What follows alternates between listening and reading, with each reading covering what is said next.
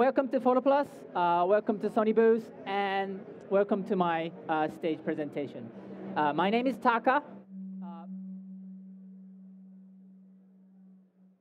I am a product manager of professional camcorders. So some of you may think about why professional camcorders. Well, many of our still cameras can shoot HD video and 4K video, and those picture images are actually, it's quite beautiful. And we see a lot of professional videographers using those still cameras. And we want them to step up in the future to choose and think about our professional camcorders.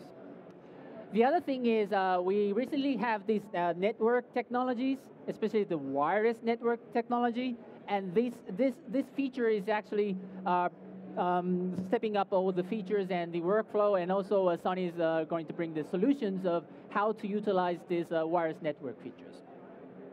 So talking about wireless, there are many types of wireless, I think.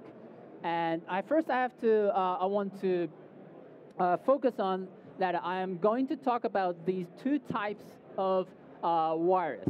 So the first thing is it's Wi-Fi. I think it's really common and everybody's familiar with this Wi-Fi. You can use it in a closed area with the limited distance. I would say it's kind of a visible distance. And also this 4G LTE stereotype of signals. It's on your phone. And this is also another typical wireless things that we are going to use with our camcorders. So based on these two wireless technologies, I have some couple of examples and some workflows that I can show you using our professional camcorders. And not just the camcorders, not just the cameras, we also have an app. So let me first introduce you the app. The app is called Content Browser Mobile. It's a free app, so you can download right now if you have your smartphone or tablet. You can download from Google Play for Android OS or the Apple Store. It's free. You can get it right now. And it's an app that actually talks to our cameras, our camcorders. And this is how it's going to look like. I'm going to show some features later on, but actually using this app, you can see the image of the camera and actually remotely control the camera, play back the clips on the media cards, and actually you can choose it and push it to somewhere else. You can send it. So using this app, you get a lot of features with this wireless networks. So first of all, I want to talk about these two cameras. And actually, these two cameras are sitting right over there. We have a professional camcorder booth over there, just close to that fountain. And we are showcasing these two cameras. And these two cameras actually have, I kind of lost the screen, but these two cameras actually have that network, yeah, it's coming back, network features inside the camera. So you don't have to put the dongles, or you don't have to purchase external devices. Actually, the Wi-Fi is inside this camera body. So using these cameras with the app, Content Browser Mobile, the tablet, the smartphone, you can connect the Content Browser Mobile directly to the camera. And this is one of the workflow or the solutions that you can think about, the one-man crew operation. So let's say there is some accident or incident, or there is an event on site. And normally you need a videographer and a reporter. So at least normally, if you think about that, you need two persons. But if we have this solution, you only need one. Only one person can do everything. First, you set up the camera and connect your tablet or smartphone via Wi-Fi. And this tablet actually can see the image of the camera and remotely control the camera. So you don't need two persons. The reporter can remotely control the camera and see the image and actually start recording. So this is a good feature. This is a good solution by using the Wi-Fi, the wireless networks. And this is the user interface that actually you're going to see on the tablet. So this is the image that the camera is actually capturing. You also get the time code. You get the iris, focus, zoom. You can manually control the camera. This is the zoom bar. This is the controller to control the camera. And you see this? This is the recording button. So the reporter can hit the recording button and start recording. And the camera can create a file. These cameras can create two types of files. One is, of course, it's a full resolution file, 1920 1080. And also, it's possible to create a proxy file. Proxy file is a small size file, like 9 megabits per second, 631, and the minimum bit rate is 512 kilo bits per second. So these proxy files are good to transfer the clips to your stations or even the cloud service. And taking this opportunity, I'd like to briefly introduce this cloud service, because we, Sony, have a cloud service. It's called the Sony Media Cloud Service, C. You can open a free account up to 5 gigabytes, and you can send the file from the camera in the field. And it's not just a storage place. It also provides you a workspace. So if you send the clip, the C Cloud service actually creates a proxy file on the server. And that proxy file enables you to play back on the cloud service, and you also have this kind of timeline. And you can add these shot marks, and also it's not just you. Actually, this provides you a workspace that many people can attend on this workplace. So actually, this is a kind of a chat system, so people can talk each other using this chat system.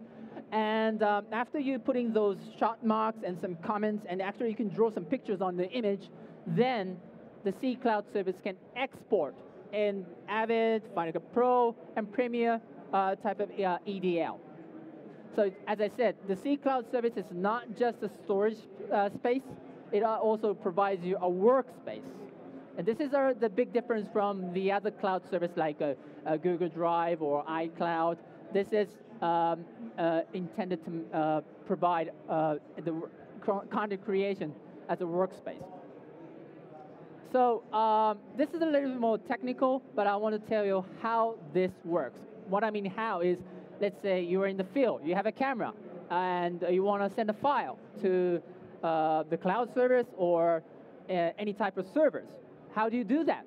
Well, as I said, this camera has a network feature inside, and you can use this kind of mobile hotspot. Or I also have a phone, smartphone. This smartphone has a tethering feature. So once you have a tethering feature activated, our camera can talk to this smartphone or mobile hotspot via Wi-Fi.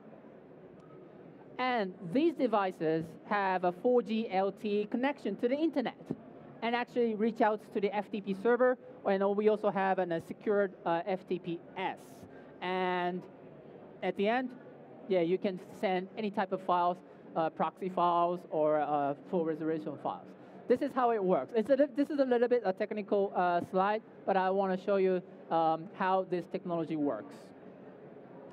And I also want to show you this partial clip transfer, because I'm going back one slide, because if you say there is an event and you start recording for like half an hour, the full resolution file will be a very huge file, like 5 gigabyte or 10 gigabyte.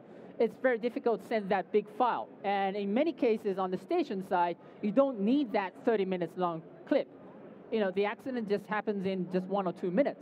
So what you want to do is actually partially send the clip. Partially means you can set the start point and the end point, and then this part, only that selected part, you can send it.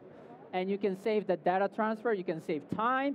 The workflow is much, much more convenient, and you can actually send more clips by selecting only the specific part of the clip. Actually, this is also the user interface of the Corner Browser Mobile. Because it looks like vertical, actually I grabbed the screenshot from the smartphone. It's not a tablet, it's a smartphone. But this is how it works. It's not just the entire file transfer. You can actually partially send the file. Okay. Going back to this, I'm sorry, this technical slide. So it's not just file transfer. This camera can also start the live streaming. Live streaming is actually it's sending the signal, which is shooting on live. It's not recording, it's a live streaming. The connection is exactly the same as the file transfer. What you need to do is use the mobile hotspot or the smartphone tethering, and these devices are connected to the network. So on the other side of the station side can actually view the live image. It's not a file, it's a live image. And on the receiving side, you will need these kind of devices. So this means we are working very closely with Teradek, and they make these kind of receivers, and these receivers can actually decode the live streaming from sending from our camera. So as you see, these two have these antennas, so it's a Wi-Fi capable receivers, and these ones is only their hardwired Ethernet type of model. These two have a BNC connector, so you can export SDI output. What I mean is the camera is sending the live images, and these devices can convert it to HD SDI or standard def SDI. These two receivers have a HDMI, so it converts to HDMI, and it actually connects to the consumer type of display. And actually, these devices, it's going to cost $1,000, $2,000, $3,000. But this VLC player, this is free. This is a free software for, I think it has a Windows OS version and also iMac version. This is free. And the laptop, the computer can receive these live streaming images.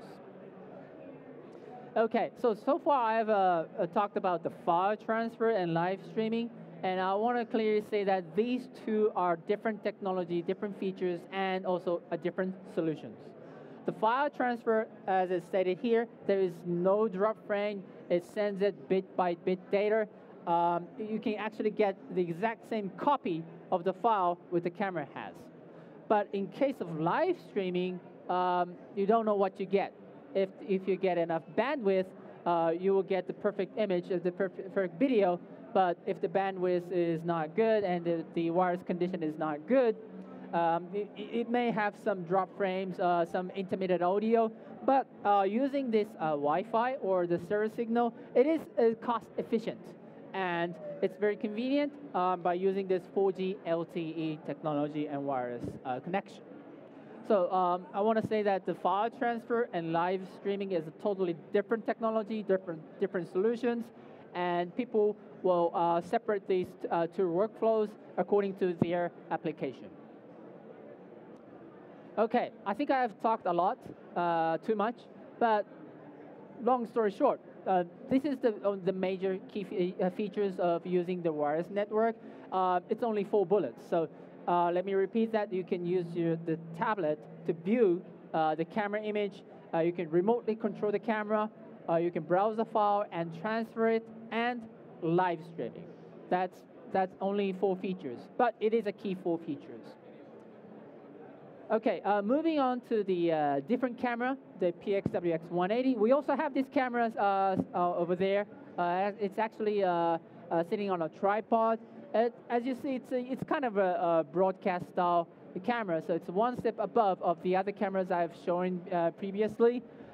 It has a little more enhanced features, which is the live streaming. So the live streaming I've mentioned about is actually, it's using the MPEG-2. It's kind of an industry standard live streaming, and you need Teradek or the VLC player to decode the live streaming. But this camcorder also has a different live streaming, which is, we call it, it's a Sony QoS live streaming. QoS stands for quality of service.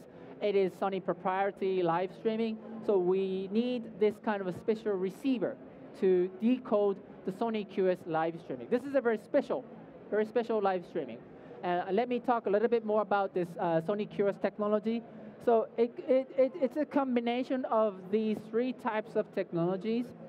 For example, this ARC, which stands for adaptive rate control. So it's adaptively change the rate. If the bandwidth gets narrow, they use a lower bit rate of codec, like 1 megabits per second or 512 kilobits. If you have a wider bandwidth, it goes up to 6 megabits per second and sometimes and even more that. The FEC, the forward error correction, is once you get the packet and if there is some data loss, this receiver tries to recover that corrupted packet using this technology. And if it fails to do that, then the receiver will do the real-time ARQ, which stands for automatic repeat request. So the receiver talks to the camera, that packet is corrupted. I cannot fix it by FEC. So please send it again, and the camera can send it back again. So the combination of these three technologies, we have developed this Sony's QoS technology. And there is an image, this is a still image, but I also have this video clip. So it's a fireworks. This one is the QoS is on, this one is off. And we are intentionally making a noise to make the packet loss. So this is 1% packet loss. You see some the frame drops and some block noise. And now it's 5%, getting 10%, it's hardly difficult to see it. And if it goes up to 50% of the packet loss, you will not get any update. But you can see this QoS. The QoS is recovering up to 50% of those data loss. So this is a big difference of the QoS and the non-QoS. Unfortunately, we are showing the live streaming over there with this non-QoS live streaming. So you will find some noise, and because it's very crowded, everybody have a wireless devices. So this is kind of the image, unfortunately, you're going to see over there. But we do, Sony, have this technology using this receiver. It's a new receiver, PWS100RX1. Unfortunately, we don't have this device here in the Photo Plus because it's a still camera show. But next month, right here in the same Javits Center, we will have a CCW, a different show, and we're going to show this and demonstrate the Sony QoS. So please stay tuned. This is the receiver that actually receives, I'm sorry, this is a typo, not 10.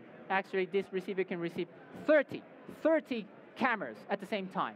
30 cameras, 30 live streaming, 30 QoS live streaming, and this device also has a SDI output, so you can choose 2 out of 30 live streams, 30 cameras at the same time. And this is not just a QoS decoder, it also has the file transfer, and also it has the capability to record the Sony QoS live streaming. And it also has a Google map. So if this is sitting on a station and the operator can see the cameraman, oh, where is he? Where is the guy? And actually it points down the Google map and shows you where he is. So if you don't want to let them know, you better turn off the GPS on the camcorder. Okay, so having this receiver, there are a lot of things, a lot of solutions that you can think about. So in news for ENG, it's always best to be the first on the air. So this is why we need the live streaming. But if you have some time, more time to work on the clips, actually you can send the clip, or this receiver can actually access to the camera, pull the clip, and start editing.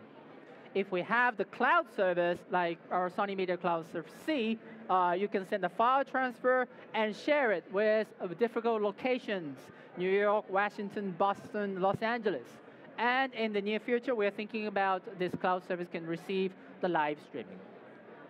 So this is kind of a big picture, and also the focus on the future roadmap.